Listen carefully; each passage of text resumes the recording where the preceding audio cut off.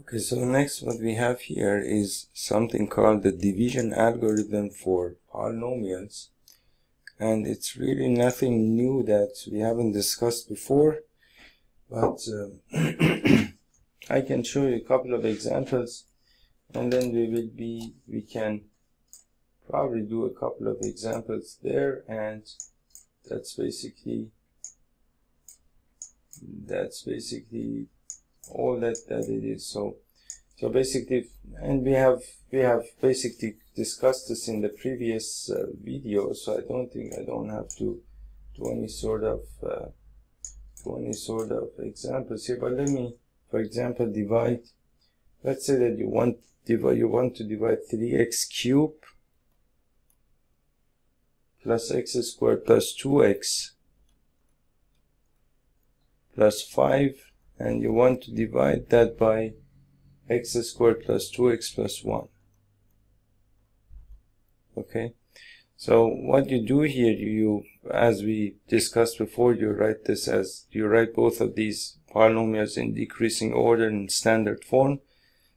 So 3x cubed plus x squared plus 2x plus 5, and you want to divide that by x squared plus 2x plus 1. So then what you do is basically the highest degree of the variable, basically the term that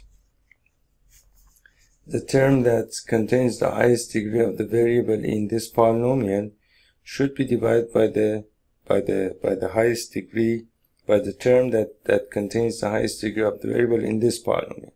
So 3x cubed divided by x squared is equal to 3x raised to the power 1. So 3x raised to the power 1 times x squared is equal to 3x cubed. Now if you multiply, you get 3x cubed plus 6x squared plus 3x. And if you take the algebraic opposite of all of these terms, these two will cancel out. X squared minus 6x squared is minus 5x squared, and x minus 3x is equal to minus 2x plus 5. Okay, minus 2x, and this 5 I got it from here. Okay, now again you can do the same thing. So negative 5x squared divided by x squared is equal to negative 5. So negative 5x squared, negative 10x minus 5.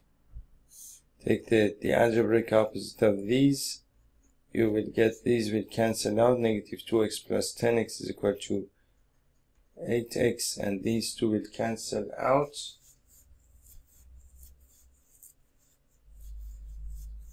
Oh, I'm sorry, 8x plus 10, and this is supposed to be 8 minus 2 is equal to 10 minus 2 is equal to 8x. I think I did something wrong here, I suppose.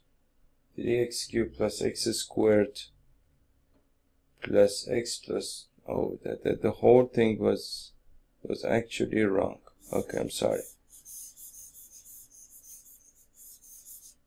Okay, so the polynomial is basically this. So this is your dividend. This is your dividend, and this is your divisor. Okay, so you want to, whenever you have some sort of division, the numerator, and then of course you can write this as 3x cubed plus x squared plus 2x plus 5 divided by x squared plus 2x plus 1. Okay, so again, this is your dividend, which is in the numerator, and this is your divisor, and this is your divisor, which is in the denominator. So that's always the case with any kind of division that you might do, whether it be division involving numbers or polynomials or anything else that you might divide, you have some dividend, which is the numerator of your division, and you have some divisor, which is the denominator of your division. So then you can use long division, for example, to do this division, and that would be 3x cubed plus x squared plus 2x plus 5, and you want to divide it by x squared plus 2x plus 1, and so again, divide 3x cubed by x squared, you'll get 3x. So 3x times x squared is equal to 3x cubed. 3x times 2x is equal to 6x squared. And 3x times 1 is equal to 3x. And negative, negative, negative, so these two will cancel out, and then you'll have negative 6x squared plus x squared, which is equal to negative 6x plus negative 5x squared, and then negative 3x plus 2x is equal to negative x plus 5, and this 5 you take it from here. So now you have negative 5x squared minus x plus 5, and again you divide negative 5x squared by x squared, so you get the negative 5 there. You get a negative 5 there. And negative 5 times x squared is negative 5x squared. Negative 5, 2x is negative 10x. And negative 5 times 1 is equal to negative 5. So if you take the algebraic opposite of these, this is positive, positive, positive. These two will cancel out. 10x minus x is equal to 9x, and then 5 plus 5 is equal to 10. And this is your remainder. So in this division, as we discussed before, this was your dividend. This thing over here was your divisor. Okay. And this thing over here is your quotient. And this thing over here is your remainder. Okay, so now what that means is that I can write the dividend is the same thing as the dividend is the same thing as the quotient times the divisor. Quotient times the divisor plus the remainder. And then I think as we also talked about the Euclid's division algorithm, I think we did that, and it's kind of something similar to the Euclid's division algorithm, meaning that you can say that if p of x and g of x are any two polynomials,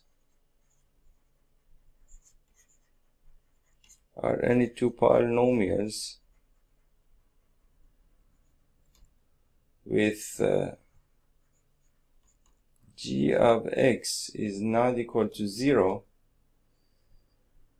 then we can find polynomials, some two polynomials q of x, for example, and r of x,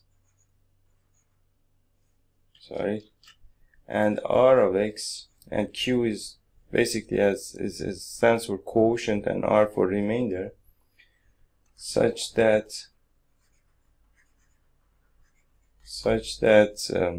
p of x is equal to g of x times q of x plus r of x plus the remainder. Okay, and in this situation over here, you see that the degree of the that the degree of the remainder here is 1, the degree of the divisor here is 2. So the degree of the remainder is always less than the degree of the divisor. If it's equal, still you cannot basically continue the division. If it's not, you have to stop. There is no way to divide anymore. So here you can say where basically r of x is equal to 0, either you get a 0 remainder, r of x is equal to 0, meaning that the two polynomials are divisible, or basically the degree of r of x, or the degree of r of x is less than the degree of g of x. So this is known as the division algorithm for polynomials. For the division algorithm for polynomials.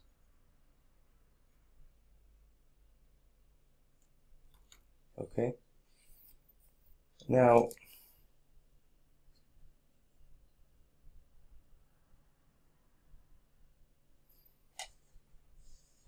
there are countless problems that you can do.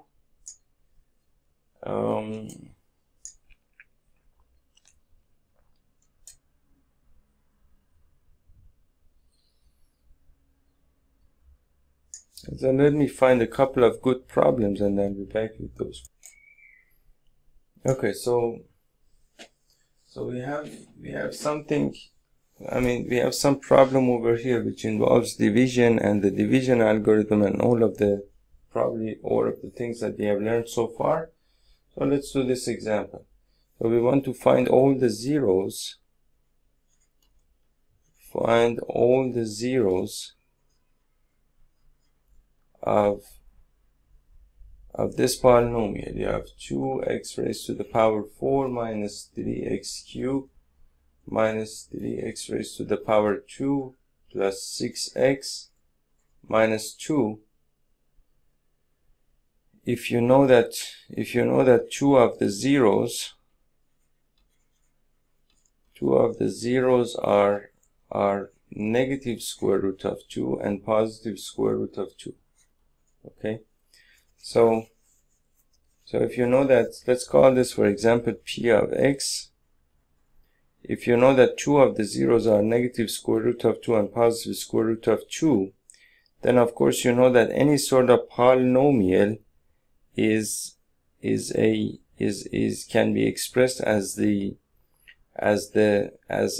product of some factors, meaning that depending on the degree of the polynomial. For example, if you have a first degree polynomial or a linear polynomial,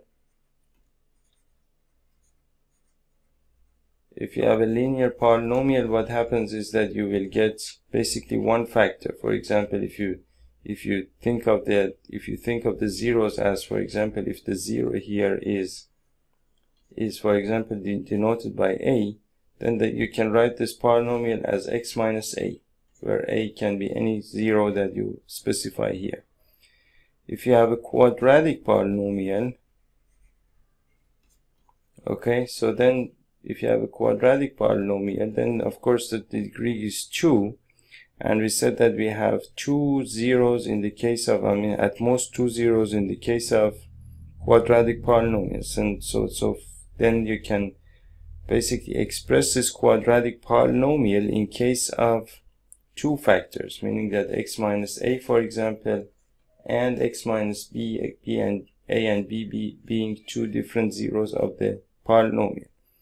If you have a cubic polynomial, you can write this as, for example, x minus a times x minus b times x minus c, a, b, and c being three different zeros of the polynomial. And you can just keep going, degree 4, 5, 6, 7, and so on and so forth. So what that means is that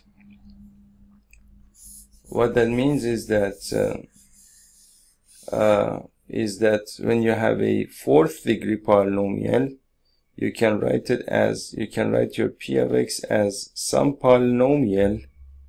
You can write it as some polynomial times two factors. Let's say that this polynomial is of degree 2.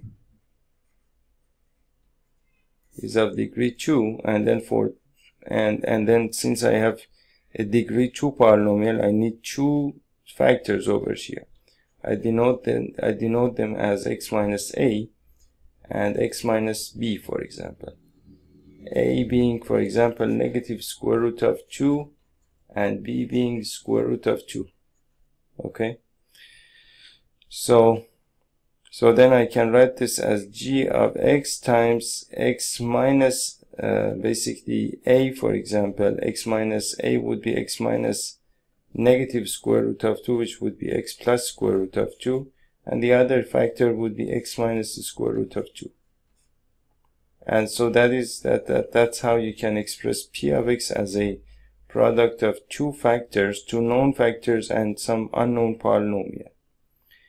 Now, what that means is that now in order to find out what this g of x is, you can use basically the division. You can divide these polynomials, and the way that you can do that is that your P of x is basically known to you. You know what your P of x is, and these two factors, you already know them. So your g of x is equal to P of x divided by these two factors, x plus square root of 2, x minus square root of 2. Okay, and then what that means is that you can, of course, write this as x. This is you can look at this as x minus a times x plus a, which is equal to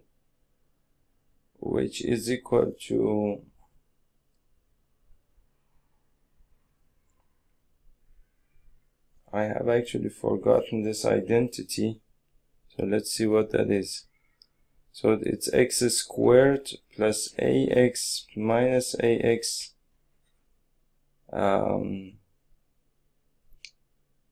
minus a squared. So it's the same thing as a minus b times a plus b, which is the same thing as a squared minus b squared. Okay, so basically when you have x minus a times x plus a, or a minus b times a plus b, it's the same thing as a squared minus b squared. So x plus the square root of 2 times x minus the square root of 2, you can write it as a squared minus b squared. So x squared minus square root of 2 whole squared, which is equal to x squared minus 2. Okay, so you can write this as P of x, which was 2 raised to the power 4 minus 3x cubed plus 6x minus 2 over this polynomial here, which is x squared minus 2. Okay, so now what you can do is that you can simply divide to find what your g of x is. So in order to divide, you have 2x raised to the power 4 minus 3x cubed plus 6x minus 2, and you want to divide it by x squared minus 2. So 2x cubed, 2x raised to the power 4 over x squared is equal to 2x squared. 2x squared times x squared is equal to 2x raised to the power 4. 2x squared times negative 2 is negative 4x squared. And I suppose we have made a mistake somewhere over here. No, there's something wrong here. you see the polynomial over here is not in descending order, okay? So that's why I made a mistake here, and that's actually not right. So I want to rewrite this thing again. So here what we have is my p of x is actually 2x raised to the power 4 minus 3x raised to the power 2 minus 3x raised to the power 3 plus 6x minus 2, and you want to divide that by x squared minus 2. X squared minus 2. Okay? So that's 2x raised to the power 4. Why did I do it this way? Sorry. 2x raised to the power 4 minus 3 into x raised to the power 3 minus 3x raised to the power 3 minus 3x raised to the power 2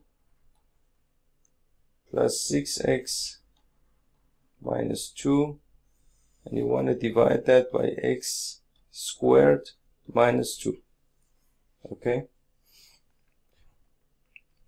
So now if you do this division, 2x raised to the power 4 minus 3x raised to the power 3 minus 3x squared plus 6x minus 2, if you divide it by x squared minus 2, what you will get is 2x raised to the power 4 divided by x squared is 2x raised to the power 2.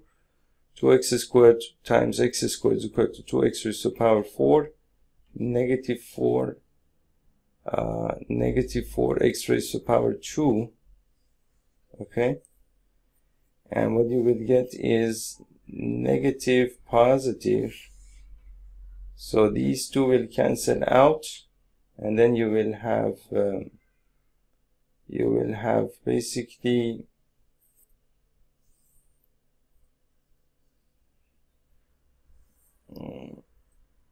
you will have negative 3 x raised to the power 3 and 4x squared minus 3x squared is equal to 4x squared minus 3x squared is equal to x squared. So 4x squared minus 3 is x squared. Okay, so now negative 3x cubed divided by x squared is equal to negative 3x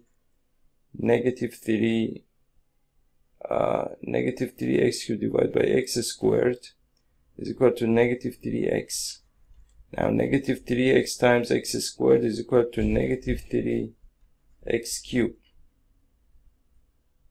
is equal to negative 3x cubed. So negative 3x times x squared is equal to negative 3x cubed. And negative 3x times negative 2 is positive 6x. It's positive 6x. So you need to actually not lose track of the terms that you haven't used. So over here let me actually stop here. Okay, so now this division is actually, turns out that this division is a little bit tricky. I had to actually do this division a few times. I've never actually done this kind of division in my whole life. So this division is a little bit tricky, meaning that it kind of, let me start over and tell you what I mean by that. So let me erase all of these things and erase this thing here and erase this thing here. And if you suppose you want to divide this polynomial by this polynomial, so of course what you do is that you want to divide 2x raised to the power 4 divided by x squared, and that gives you 2x raised to the power 2. So 2x raised to the power 2 times x squared is equal to 2x raised to the power 4, and then you have 2x raised to the power 2 times negative 2, which is equal to negative 4x squared, and you have to write it over here. Okay, so you need to now subtract. Okay, So in order to subtract, you take the algebraic opposite of these, negative, positive, and then these two will cancel out, give you a 0. And then negative 4x squared minus, I'm sorry, positive 4x squared minus 3x squared is equal to just x squared. So now these terms, this term over here, this term over here, and this term over here have been already used in calculation. So you're done with that. So the next thing that you want to do is, normally what you do is that you would bring down another term of the polynomial, and of course you have to bring down the largest term or the highest value term that you can find in the polynomial, which is basically this thing over here. So you write this as negative 3x cubed plus x squared.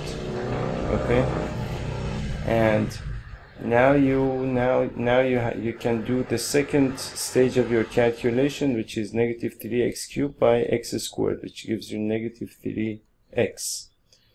So negative 3x times x squared is going to give you negative 3x raised to the power 3, and then negative 3x times 2 is equal to positive 6x. So positive 6x. So now over here, what you need to do is that well, you kind of need to basically do the scan. We can basically subtract 6x from 6x over here, and I mean that's basically allowed. There is no problem with that.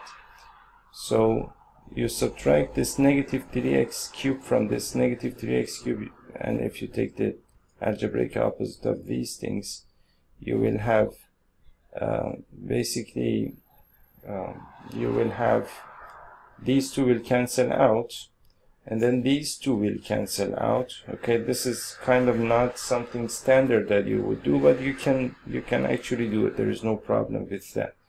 And from this part of the operation remains an x squared, and then you can bring down this negative 2, and then you have x squared minus 2. Here you have x squared minus 2, so there you have a 1, and then 1 times x squared minus 2 is x squared minus 2, and then you would have a 0 there. So then your basically your quotient is going to be this polynomial over here.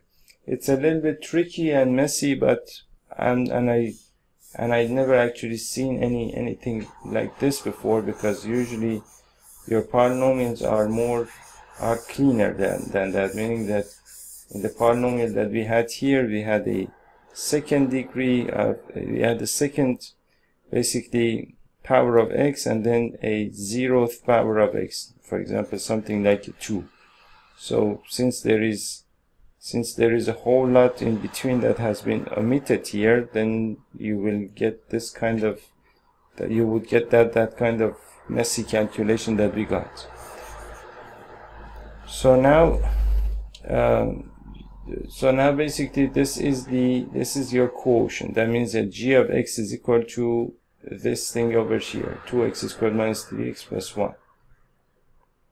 So therefore you can write p of x is equal to 2x squared minus 3x plus 1 times x plus square root of 2 times x minus square root of 2. And then all you need to do is basically factorize this polynomial here. So this polynomial is basically, you can basically look for two numbers a and b such that a times b is equal to 2 and a plus b is equal to negative 3. And that would be 1 and 2, negative 1, negative 2. So you can write this as 2x squared minus 3x plus 1, and then you can write it as 2x squared minus x minus 2x plus 1, and then you can write this as, you can take these two together, take a negative 2 or a 2x out, take a 2x out, and you would get x minus 1, and here taking negative 1 out, and then between these two, and you would get a x minus 1 and x minus 1 times 2x minus 1. Okay, so you can now rewrite this polynomial as x minus 1 times 2x minus 1 times 2x minus 1 times x plus square root of 2 times x minus square root of 2, and that is your p of x. Now I actually forgot what I wanted to do here. So what we wanted to do is, so now all the zeros, if you want to find all the zeros of this polynomial, you said p of x is equal to 0.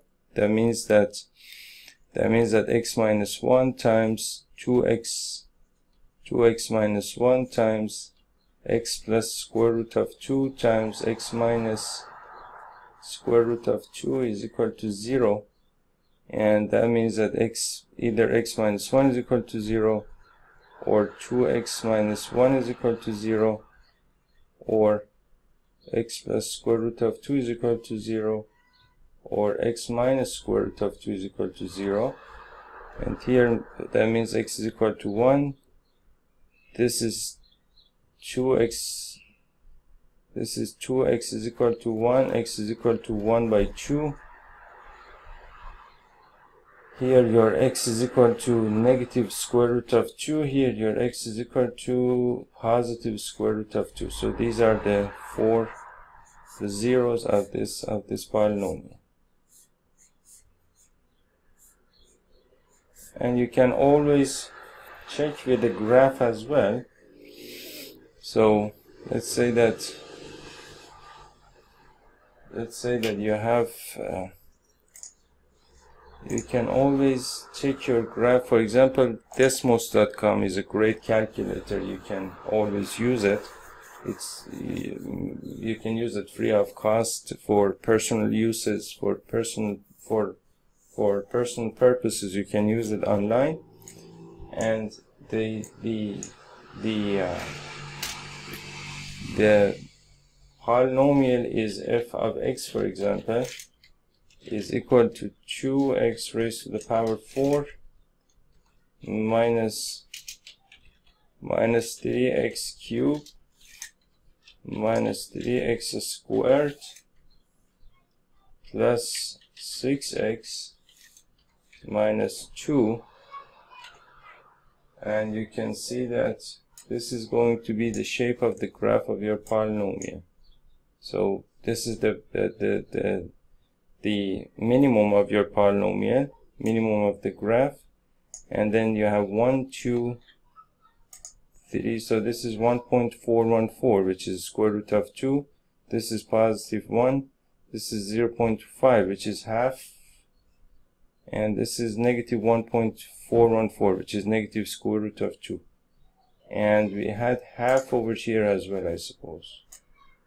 Yes, half, positive 1, square root of 2, and negative square root of 2, which is basically all of the zeros, which are basically the x coordinate of the points where the graph of the polynomial goes through the x-axis, as you can see over here.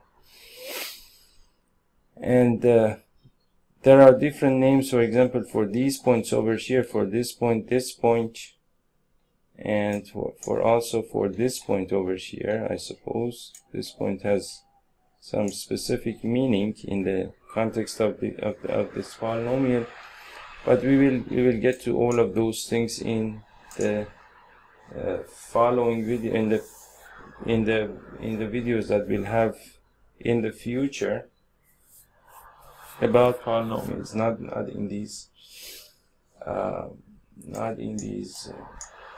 basically exercises. And we have basically we can do a couple more exercises here regarding division and other things, and we are actually And with that, we are actually done with polynomials, at least with this part of the polynomials. I'll take a few minutes rest, and I'll be back with a couple of exercises here, and we